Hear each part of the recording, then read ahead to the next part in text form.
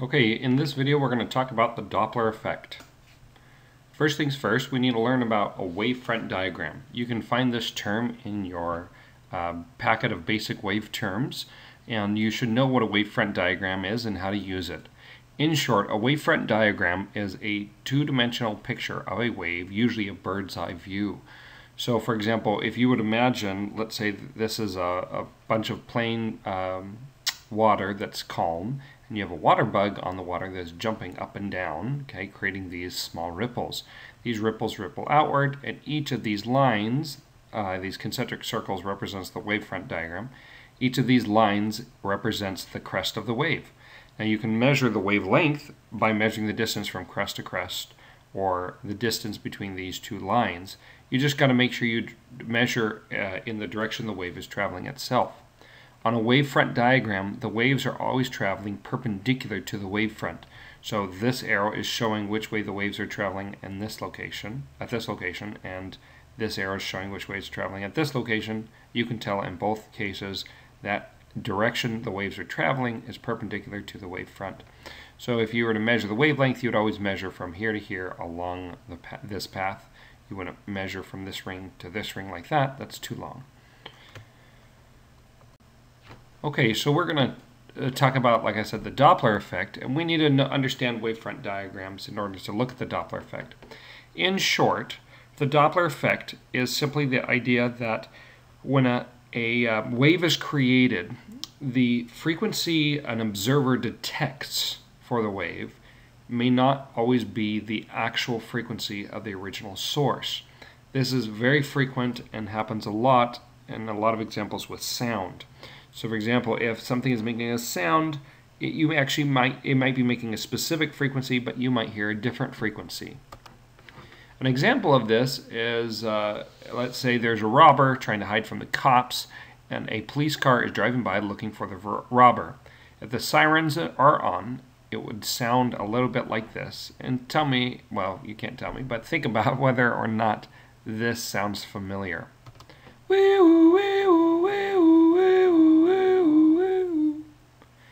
So the police car would get, as it drives by, would have a higher pitch, and then as it's driving towards the robber, would have a higher pitch, and then as it passes the robber, would have a lower pitch. This is called the Doppler effect. The frequency that the observer, the criminal, heard was too high or too low compared to what it was actually making. So down low is a graph of what this might look like. If the observer is at this location here, okay, on the graph, and this is the frequency, now the original frequency, like if the car was standing still, would be something at this frequency, this level right here. But as the object, the source, is traveling towards the observer, the frequency heard, which is this blue line, will be higher than the actual frequency it's emitting. And then as soon as it passes it, it becomes a lower frequency. A good analogy for the Doppler effect would be, let's say we're having a paintball war, and Mr. T is over here with his green paintball gun, which he has rigged so it's fully automatic. And over here is, oh, let's say, Ani. And I am shooting paintballs at Ani. And you can see here this flashing light flashes every time I fire a paintball. And over here, the flashing light flashes every single time it hits Ani. Now the frequency at which the paintballs leave my paintball gun is the same as the frequency at which it hits Ani. So the frequency of the source is equal to the frequency of the observation. Now this is because both of us are standing still. Now let's say I'm getting a little bored with this and I just want to destroy Ani even more so and humiliate him. And so I now start running towards Ani. Okay? Now what happens if I run towards Ani? Well, the frequency, you'll notice over here, goes up, while the frequency I'm firing at is still the same. You'll also notice that the paintballs are actually a little bit closer together than when I was standing still. This is because I fire one paintball, and where normally the next time I fire I'll still be here, Now I'm a little bit closer and I'm moving with the paintball. So the distance between each paintball is smaller, and therefore the frequency goes up because it'll hit it more often. Okay, this would be very similar to if I had a wave, like a sound wave, and a moving source, and I was standing here like this, and those sound waves will hit me more often because they're jammed closer together. Okay, as it just sits here, the waves on the front are closer together, so they'll hit more often. Another example is if I'm thinking, okay, well, I don't know why Ani's not moving. Maybe I've duct taped him to the ground, but I've decided, hey, you know what? Killing Ani in the game is kind of fun. So I don't know.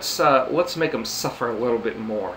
So instead of shooting him while running towards him, what if I run away? So that way it prolongs his pain and suffering. So instead, I'm now running away, and you'll notice that the frequency is now less. The observed frequency is now less than the frequency of the source. This is because similarly as before, the distance now is getting greater since I'm moving farther back, and so that distance between each paintball is now larger, even though the frequency of the shooting is the same. Again, this is similar to if it's a sound wave, you're standing right here. Because the waves behind it are stretched out, it'll be a lower frequency than the waves in front, and a lower frequency than the original wave itself. Another way that you can get a Doppler effect, or a difference in the perceived frequency, is to have, instead of the source moving, you have the observer moving. So in this case, Ani is still being pegged, but this time he decides to run. So he's thinking, hey, this is really unfair. Mr. T has rigged this fully automatic paintball gun, and I just have this little pea shooter of a paintball gun. And he's like, this is stupid. I'm just going to end this quick and kill myself as fast as I can. Of course, I mean commit suicide in the game, right? So he says, okay, I'll just run into these paintballs so it kills me faster. So Ani starts running into them. Now, the distance between the paintballs are now still the same, and the speed of the paintballs are still the same. The source frequency is still the same, but because Ani is running into it, it appears that the paintballs are moving slightly faster, and it actually hits them more often. You can see that light is flashing more often than the source. So again, the perceived frequency is higher. So this is again similar to like the bullets appear to be going faster even though they're not relative to the ground. They appear to be going faster to him. This is similar to if you're in a car, let's say on the highway, and you're traveling one way on the highway and someone else is traveling another way on the highway. Well, it looks like that car going the other way is going really, really, really fast. If you're both going 60 miles per hour, it feels like you're standing still while the car passing you is really going like 120 miles per hour, even though it's not. So this would be like if my source was stationary. The wavelengths are equal on all sides, as a stationary source would be, but if I'm running into the waves, right, they'll hit me more often. Okay, those wavefronts will hit me more often, and the frequency observed will be higher. So in the case of sound, that means when I run towards the source, it sounds like a higher pitch. Alright, and the last example is what if Ani is running away? Don't ask me why, but he's trying to escape, and he apparently isn't bright enough to run sideways or anything. Instead, I don't know, maybe he's in a corridor, or maybe he's just not that bright. I don't know. So maybe he's just running away from the source, straight away, and I'm still pegging him. Now, I'll still hit him, but it will be less frequently. You'll notice this light is flashing significantly less frequently. This would be, again, the same thing, but now I am on this side and I'm running away, and the waves will hit me less often as I run away, and so it will be a lower frequency. Alright, so let's learn how to actually calculate the perceived frequency if we knew how fast people were moving and the original frequency. So in one of our first examples, we had the observer be the one, or one of our examples, we had the observer be the one moving. So if I had a stationary source creating waves, but I had an observer running into the waves, first thing I need to do is qualitatively decide, does the frequency go up, down, or, well, does it go up or down, the perceived frequency? And so running towards, I would hit it more often, I would imagine, and so the frequency should be higher. So now let's actually figure out how to calculate it. So the frequency should be higher. We're going to calculate this. We're going to start with our standard equation we always use, which is, velocity equals wavelength times frequency. We'll rearrange for frequency because that's what we're trying to solve for. And then we'll have to say, all right, what is it that has caused this frequency to change? Well, remember, as the observer is moving, the thing is that the wavelength stays the same, but the speed of the wave appears greater. Now, this is something that not only should you be able to calculate, but they want you to be able to explain where these equations come from. So taking a note or two on where these equations come from is a good idea, and like how they were derived. So we would need to know, hey, we're just using our standard velocity equation, but then we are saying, hey, look, the new frequency, or frequency prime, the observed frequency prime, is different because there's a new observed velocity. It appears that the wave is traveling faster, while the wavelength is still the same. So we just need to figure out what is this new velocity. Well, as we saw before, when two objects are moving, we just find the relative velocity. We could, for example, if it's moving towards it, we would just add those two velocities together because it appears to be traveling faster. And we get v plus uo, where v is the speed of the wave, the original speed of the wave, and uo is the speed of the observer. Now we have this in terms of the wavelength. We'd prefer it if it was in terms of the original frequency. So the original wavelength is equal to the original speed of the wave divided by the original frequency. It's the same equation, just rearranged. I can plug that in here for wavelength. It becomes this right here, and I just rearrange and I get this bad boy over here, which we'll talk about in a second.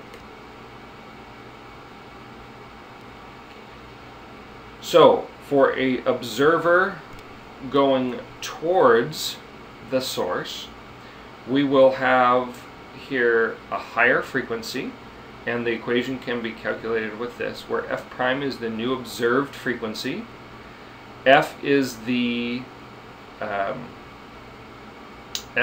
original unaltered frequency, v is the speed of the wave. In both cases, here and here, v is the speed of the wave. If it's a sound wave, it's just 343 if it's at room temperature. And uo is the speed of the observer. Now you'll notice this is just a fraction, and this is v over v, but on top we're adding a number, so this is going to be greater than 1, this fraction, which means the frequency gets higher. Let's look at another circumstance. Let's say now the observer is running away. Now the reason why the frequency changes is the exact same reason as we discussed before. It's because the speed appears to be different, but this time the speed appears to be slower. So instead of doing the speed of the wave plus the speed of the observer, we're going to do the exact opposite, minus, and this is the equation if the person's running away. So the original, or the perceived frequency, f prime, is equal to the original unaltered frequency times this fraction of speed of the wave minus speed of the observer divided by speed of the wave. This here will be a fraction that's less than 1 because it's subtracting a number on top, and so therefore the new frequency will be lower, which is what we would expect too, because the waves are just thinking about it, like in our paintball example, the waves will hit the person less often. Now let's do an example and see the equation when instead of the observer is moving, the source is moving. Now remember, what causes a Doppler effect when the source is moving is different. As this observer is standing still, it still appears that the waves are moving just as fast as they used to. But the difference is that the waves are jammed closer together, so the wavelength itself has changed. So in this case, if you're standing in front, because the waves are jammed closer together, the waves will, but it has the same speed, the waves will hit you more often, and this frequency will appear to be higher.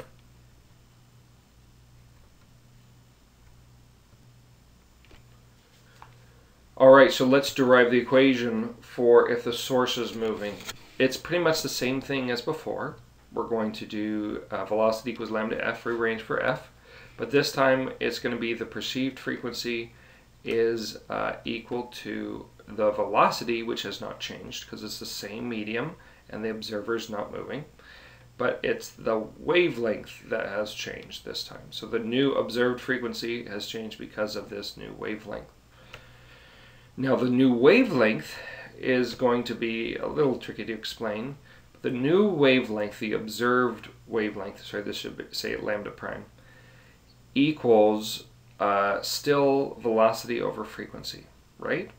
But the new velocity, it's like, as far as the wave's concerned, the wave feels like it's going slower, because the only way to explain why those waves are jammed closer together would be that the waves are, if it sees that according to the wave's perspective, if the frequency is the same, the only way to explain why that wavelength is getting smaller is that, hey, it must be slower. That's why there's not as much distance between me and the wave in front of me.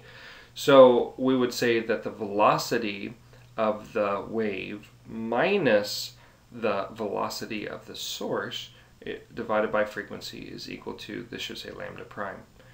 I can take this stuff, I can plug it in here, I can rearrange, and I get this equation here, which we'll talk about in a moment.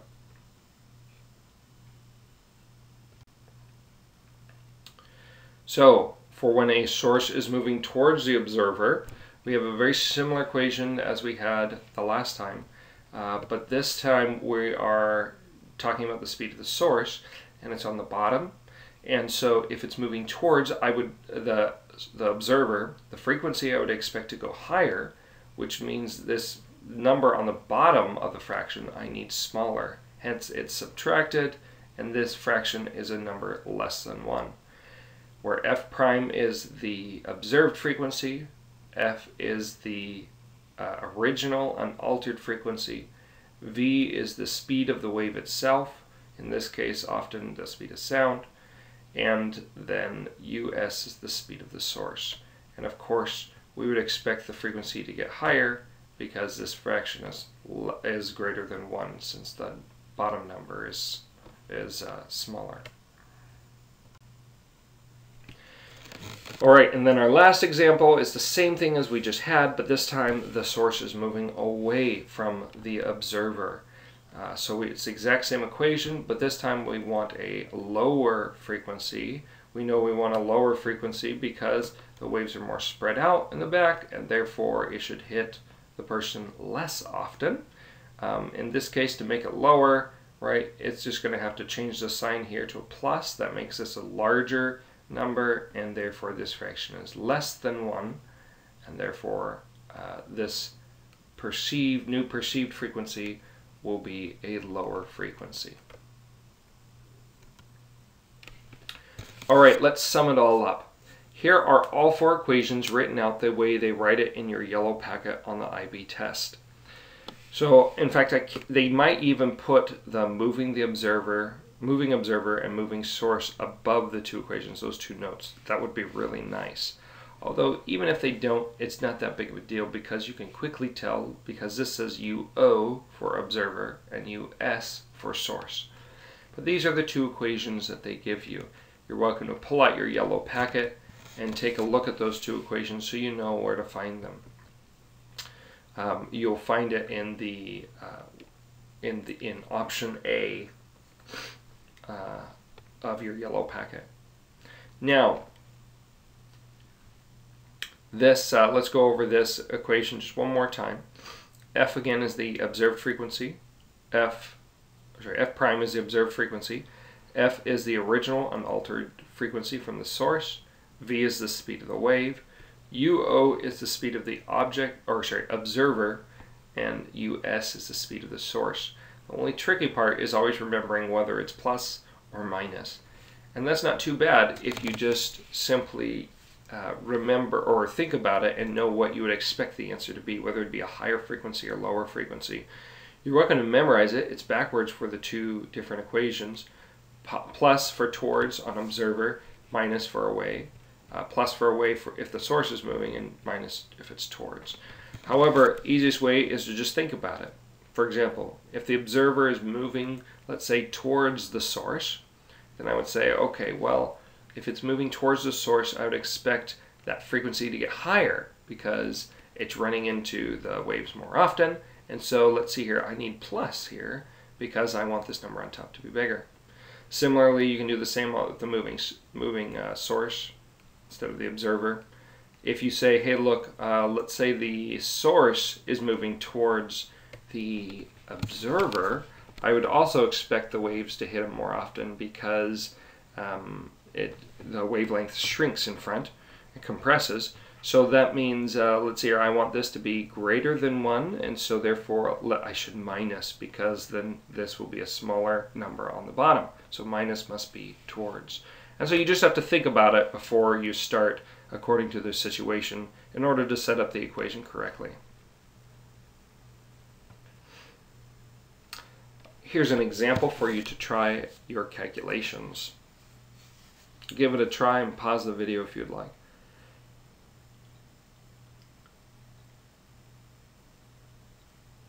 Alright, so if we were to solve for this, we first want to do what we always do, identify our variables. A car is honking its horn while it's driving towards you at 30 meters per second. This makes it sound like the source itself is moving. So I know that 30 meters per second is us, the speed of the source. The horn has a frequency of 460 hertz. That makes it sound like that's the original unaltered frequency, so that it would be F. And though it doesn't say it, I know it's a sound, and so therefore the speed of the wave must be something close to 344 or 343 or something like that if it's at room temperature. So I'm going to use this equation. Now, should I use plus or minus? Right, the one for the source, should I use plus or minus? Well, it's moving towards the observer, so I'd expect it to be a higher frequency, in which case I'll use minus down here, so that way it will be a fraction greater than 1.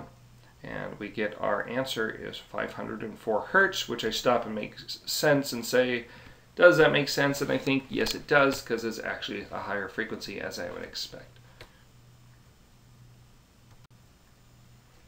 Another example. You're welcome to pause it and give it a try.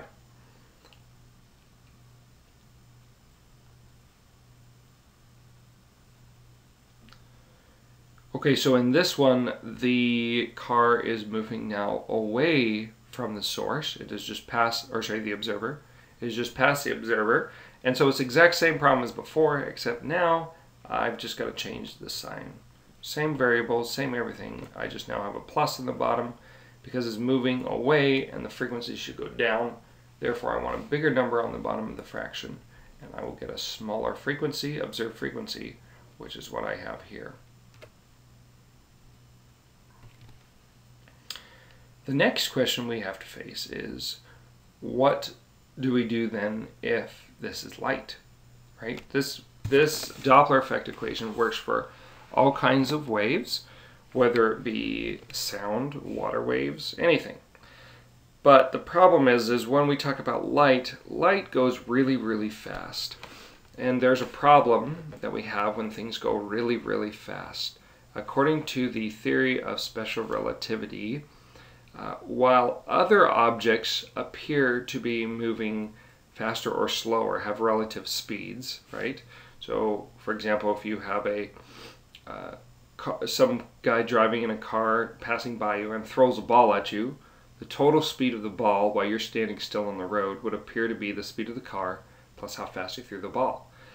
But relative to the guy in the car, it looks like the ball is only moving as fast as how fast he threw it. This is what we mean by relative speed. Well, unfortunately, with all reference frames, light always appears to be going the same speed no matter what. This causes some strange things to happen. And so this equation doesn't fully work when we deal with light. So we have to modify it with some other equations that we're not going to go into because they have to do with relativity, and we haven't learned that. So we're going to modify this equation so it works for light, and here it is. So if you have light, this is called the redshift equation, and it is actually an approximation of the redshift equation. And this is what they give to you on your IB test, which is again also found on option A in your yellow packet. And it's a little bit different than the other one. Instead of f prime, they have delta f, where delta f is how much your frequency changed from before. V is the speed, is no longer the speed of the wave, but it is the relative speed of the source, how fast the source is moving, or appears to be moving. And then c is the speed of light in a vacuum, which is a constant and is always about 3.00 times 10 to the 8th. And then f is the original frequency. Now this equation only works when the velocity of the object is much, much less than c, or the speed of light in a vacuum. Now when I say much, much less, I mean as long as it's 100 times less than 3 times 10 to the 8th. That means you could still be going 3 million meters per second, and this equation would approximately work. So as far as we're concerned, it usually works in most cases. Here's an example we can look at. Let's say there's a star that I'm looking at. The redshift equation is most often used with stars. This is because the universe is expanding and all objects are therefore moving away from us. And so someone might observe a star and observe or note that the light, the frequency from the light coming from the star should be this frequency here. And then they measure the frequency to be this frequency here. And they might say, okay, well this must be because the object is moving, right? So it's a, let's see here, it's a higher observed frequency, which would mean that the source is moving towards me. Now they can figure out how fast the star is moving by using the equation. Just keep in mind delta f is the change in frequency. So I have to find the difference, which is 0.1 times 10 to the 14th, and plug it in where c is the speed of light, about 3.00 times 10 to the 8th, or 2.99. And then the frequency of the original expected source would be plugged in here for f, and I solve and I get a velocity of 5.75 times 10 to the 6 meters per second, which is really, really, really fast. Now, in addition to knowing how to calculate the Doppler effect and how to calculate the new frequency, you should know the applications for the Doppler effect. One of the most common applications is to find out how fast something's going. So usually we know the frequency of the wave that is being of the source, or we know the frequency, when we can measure the frequency of the observed frequency, but we're usually trying to find out how fast it's going, because the Doppler effect, it doesn't tell you where something is. It's not echolocation. This is something that is affected by how fast the object is moving. So whenever we want to know how fast something's moving, this is a great use, the Doppler effect. So a good use for this would be radar guns. Now you'll notice what happens is the police officer sends a wave down, which the radar gun knows the original wave. It comes, it hits a moving car, it comes and it bounces back, and he then observes the wave and sees by how much, or at least the device does, sees by how much that frequency has changed. The bigger the change, the faster the car is moving. Now this actually brings up an interesting point. If you have a situation like this, where there's two waves, one that bounces off of something, comes back, and then is observed, there's actually two different Doppler effects. The first one is when the wave is sent towards the car, and the car is the observer observing this incoming black wave, and the policeman is the source.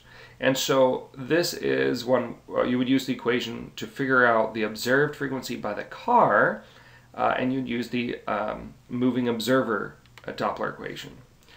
But on the reflected wave, now the source is moving, and the observer, the source is the moving car because the reflected wave's coming from the car, and the observer, which is the policeman, is the one that is stationary. So if I wanted to, so there's another Doppler effect again when the policeman sees the wave.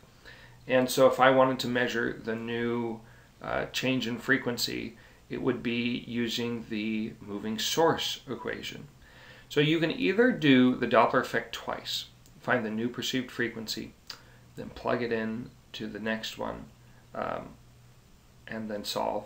Or you could just combine the two equations, and it turns out pretty algebraically simple. It looks like this, where this is used if in a situation like this, where there's two waves, it bounces off an object and is observed. So the source is the observer is moving when the wave comes towards the car, and then the source for the reflected wave is the thing that's moving for the bounce back reflected wave. You could just combine the two and just solve all in one go. Note though that the speed of the observer is the car, because he's the one that observed the incoming wave, and the speed of the source is also the speed of the moving car, because he's the source of the reflected wave. So these two are the same.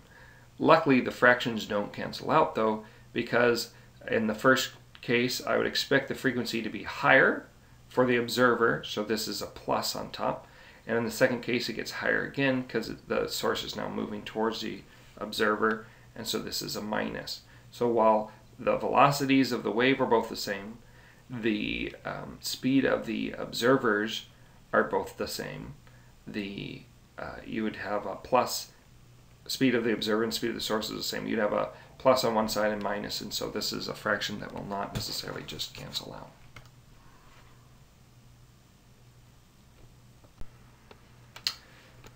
Another example of a use for the Doppler effect is they use it to find blood clots, or really bad blood clots in veins. What they do is they have this device that sends out an ultrasonic wave, and that ultrasonic wave will bounce off of moving blood vessels, or moving blood cells. And so as it hits the moving blood cells, it comes back kind of like the radar gun, and it'll see how fast it's moving.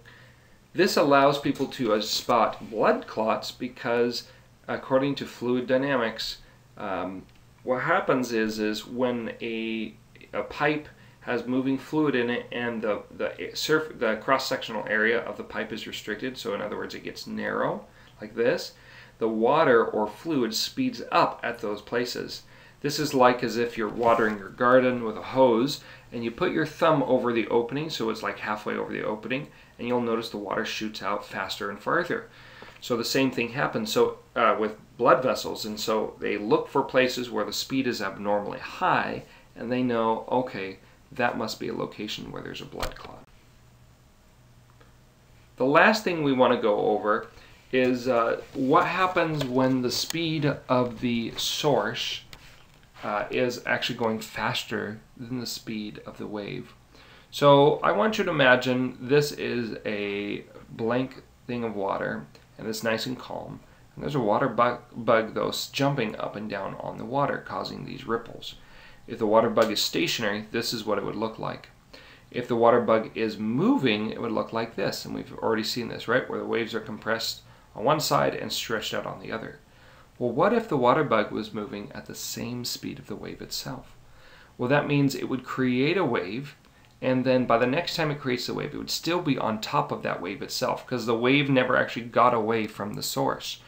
And so you'd be making wave on top of another wave, and it would look something like this. Okay, and you'll notice here there's a lot of lines that are overlapping at this location. This means that remember, all these lines are crests, right? So that means there's a lot of crests on top of each other, which means this would actually create a large constructive interference wave. It would be a very large wave up front. Now, what if the bug actually went faster than the speed of the wave? Okay, it would look something like this. Okay, and now this hopefully looks something like a speedboat, okay, where it's a V in the back, and these waves overlap here, and thus creating constructive interference and a very large wave, which on a speedboat is a wake. Now this can happen with sound as well. It's really hard to go faster than the speed of sound because there's this large compression wave. Remember, sound is a longitudinal wave, so it creates compressions instead of crests. And so this is a lot of compression right here, and it's hard for the airplane to get past. Once the airplane does get past, though, it looks something like this. And if an observer was standing right here when the airplane passed by, and this large amount of compression hit their eardrum, it would sound like a very loud pop or boom, which we call the sonic boom. A sonic boom is created by going faster than the speed of sound and creating that large amplitude, that large constructive interference in front. And other examples of this would be when you crack a whip. That's a sonic boom because the little ends of the tassels on the end of the whip goes faster than the speed of sound. Here's some pictures to kind of help out with what a sonic wave looks like. Okay, again, with the speedboat, right, you'll notice there's the V shape, and this is a large wave caused by superposition of all those waves behind it. Now this speedboat is going significantly faster than the speed of the wave, so this is a very elongated V. Here's a picture of an airplane going faster than the speed of sound, and you'll notice again this cone shape. Now this is a cone shape that looks like a cloud, and the reason why is because when you compress moisture in air, it will condense and form a cloud. So this high compression area has basically condensed the water vapor into a cloud, and you can actually see the V shape of the wave.